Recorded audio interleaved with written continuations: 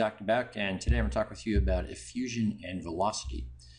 Before you watch this, you should already be comfortable with a few things, including the kinetic molecular theory of gases, and familiar with the physics principle of the kinetic energy, and ideally with the equation that goes along with that.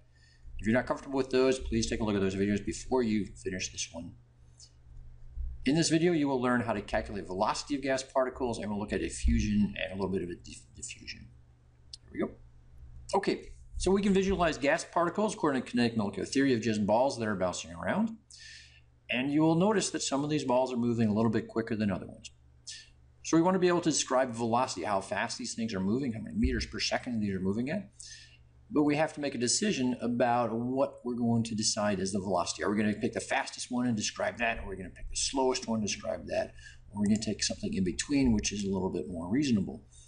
There are several different things we could pick. So we could pick the maximum value. So we're looking at this distribution of molecular speeds. We could pick the maximum value, but we're not going to. We can pick the average, which is a reasonable thing. Or we can use the root mean square, which physicists like to use because it takes into account positive and negative values and allows you to have a slightly higher maximum. So we'll call this root mean square. We'll give it a curly Q symbol here, a cursive U, the mu symbol, and it's going to be equal to some relationship to the kinetic energy. Our formula is going to be 3RT divided by the molar mass.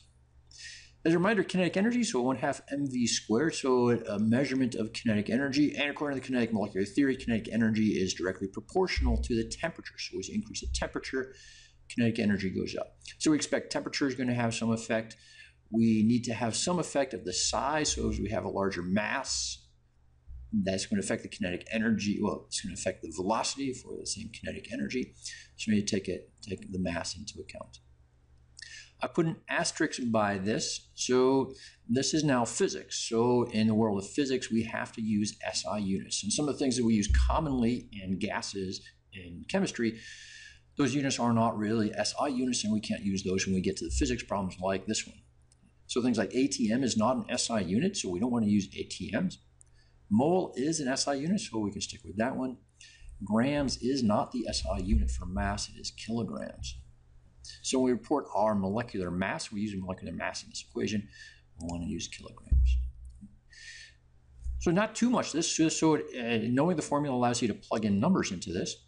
And we can try a couple. So what is the velocity of carbon tetrachloride and helium, both gases, at room temperature, assuming that's 23 degrees Celsius. So we have a number of choices for units of R to plug into this equation. So we want to use the ones that have to do with physics or are in SI units. Looking at this list, ATMs are not part of the SI system, and torr are not part of the SI system. Calories are not part of the SI system. Leaves you with two choices here for the units of R. Best choice in joules per mole Kelvin. Same thing comes out if you have meter cubed pascals per mole Kelvin. The value is going to be 8.314.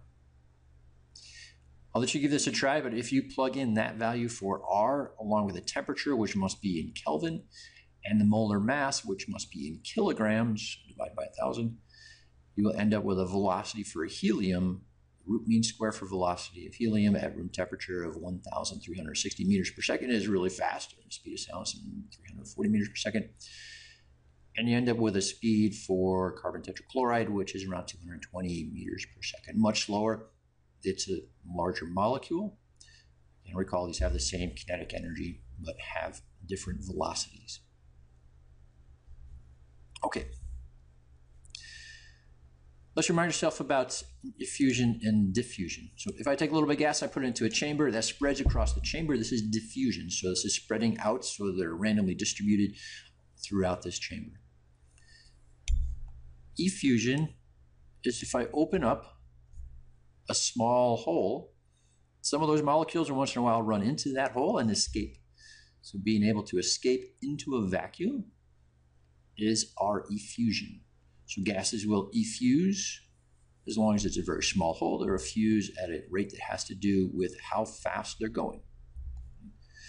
So we can speed these up. We can make it hotter, so it should effuse faster, a higher temperature. Or we can put another species in there. If I put a light species in, recall, these are moving more quickly. The faster you're moving, the more likely you are to run into that hole and escape. Already you've seen a couple of the red gas molecules have been able to escape. And this is the basics for effusion. So all we're going to care about with effusion is coming up with roughly how quickly are these things escaping through that small hole. And it's going to just have to do with velocity alone. And recall, velocity is related to kinetic energy in my gases. Okay, formally, effusion is a process by which gas escapes through a small hole. Diffusion is the spread of substance throughout a chamber until it's evenly and randomly distributed. Effusion is solely driven by velocity, and velocity is going to be functionally kinetic energy. And kinetic energy, according to the KMT, as we have higher temperatures, our kinetic energy increases.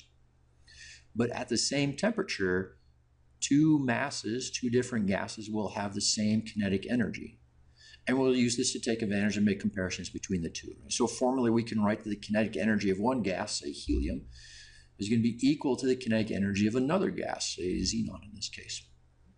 And by setting their kinetic energies equal to each other, we can make predictions about how differences in their masses and their velocities will be affected. And if we can figure out the difference in their velocities, then we can make predictions about what is the difference in effusion rates.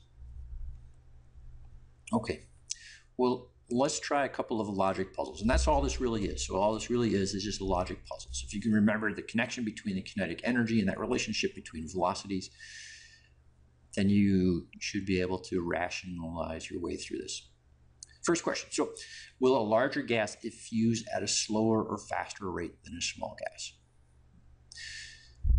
Let's think about velocity. What's happening? My larger gas is moving at a faster velocity. Here it goes. My larger gas moving at a slower velocity. So here we can observe this here. My slower gases are just less likely to run into that little hole. My smaller gases are moving more quickly. They're going to effuse more quickly. So in this logic puzzle, I would want to predict that a larger gas will effuse more slowly than a smaller gas, based just solely upon the velocities. Sometimes we'll think about this in terms of ratios, and we'll get a question that'll be like this: as if a gas effuses at 2 times the rate of another, what are their relative molecular weights? Again, we're assuming that these are at the same temperature, so the kinetic energies can be equal. We can set those equal to each other, and we can logic our way through that. If a gas effuses at 2 times the rate, that must mean the velocity of one is twice the velocity of another. Looking at the kinetic energy, if a velocity is twice as much, notice we square the velocities. So the squared velocities will be 4 times as much. So for the kinetic energies to be the same, the masses must be 1/4 as much for those values to come out the same. This can be formalized into a law. This is Graham's law that's shown in the bottom right corner here. And Graham's law describes the relationship between effusion rates and molecular mass. This describes the same thing as thinking about the kinetic energies a little bit more formal way. This is not provided to you, so my suggestion is to think about kinetic energies, and effusion is directly related to velocity. So if it's moving more quickly, it's going to get out of that hole more quickly than other ones. Okay, can you now predict the relative rate of effusion of 2 gases based on their molecular masses? Can you now predict the relative masses of 2 gases based on the relative rates of effusion? And will you be able to calculate the velocity of a gas particle? I hope you can. Thank you.